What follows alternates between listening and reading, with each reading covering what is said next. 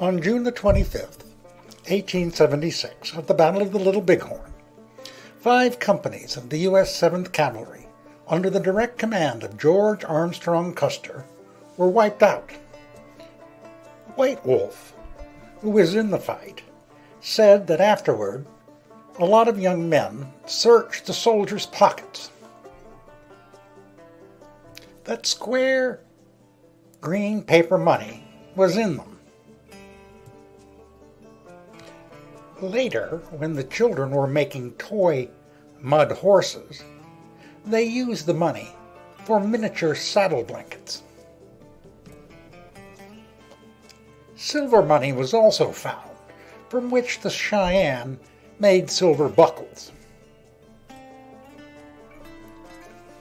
Other warriors, including Wooden Leg, Little Hawk, and Bobtail Horse, reported finding bottles of whiskey on dead troopers. On June the 27th, 1876, the cavalry discovered the remains. Lieutenant Edward S. Godfrey reported the marble white bodies, the somber brown of the dead horses, and the dead ponies scattered all over the field, but thickest on and near Custer Hill, and the scattering tufts of reddish-brown grass on the almost ashy-white soil depicts a scene of loneliness and desolation that bow down the heart in sorrow.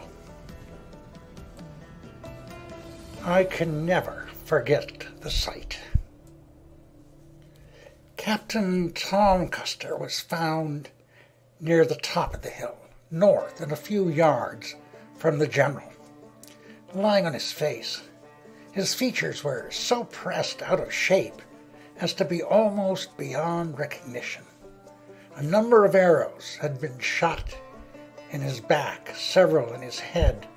One, I remember, without the shaft, the head bent so that it could hardly be withdrawn.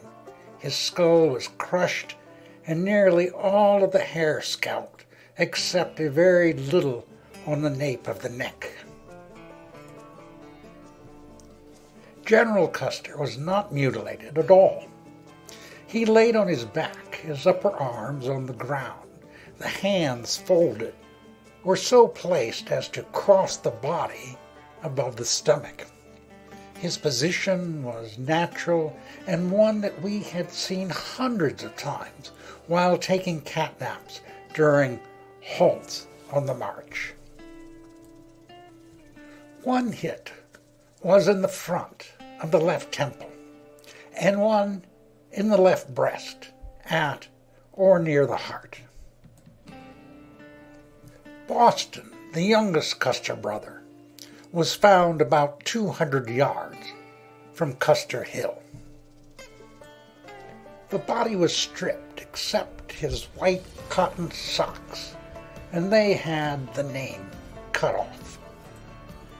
Occasionally there was a body with a bloody undershirt or trousers or socks, but the name was invariably cut out.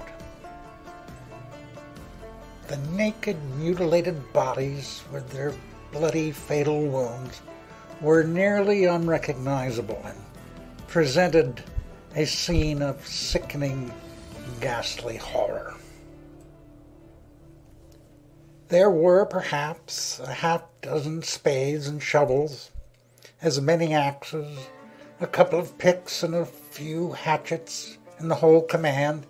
With these and knives and tin cups, we went over the field and gave the bodies, where they lay, a scant covering of Mother Earth, and left them in that vast wilderness, hundreds of miles from civilization, friends, and home, to the wolves. Trumpeter Giuseppe Martini saw a heap of dead men in a deep gully between Custer and the river. Martini said that one of the first sergeants with whom some of the men had left Their pay for safekeeping had about $500 in paper money torn up and scattered all over his body. He also reported that one of Adjutant Cook's sideburns was scalped off, skin and all.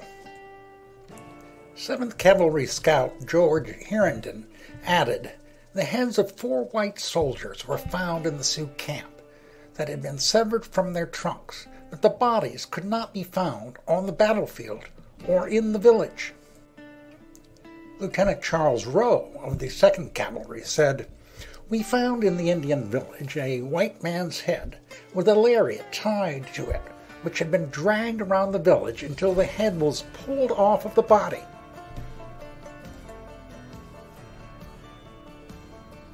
Survivor Jacob Adams recalled, troopers were lassoed from their horses and dragged to the center of the village, where they were tied to trees and burned to death that night, within sight of their comrades of Benteen's division who were helpless to rescue them.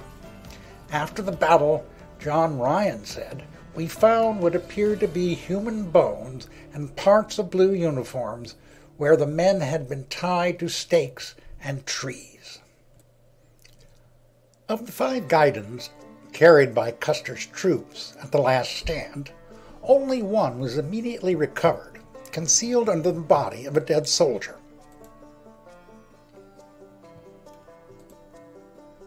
That trooper was Corporal John Foley, who was trying to escape on horseback. Foley was pursued by Indians and shot himself in the head before he was overtaken.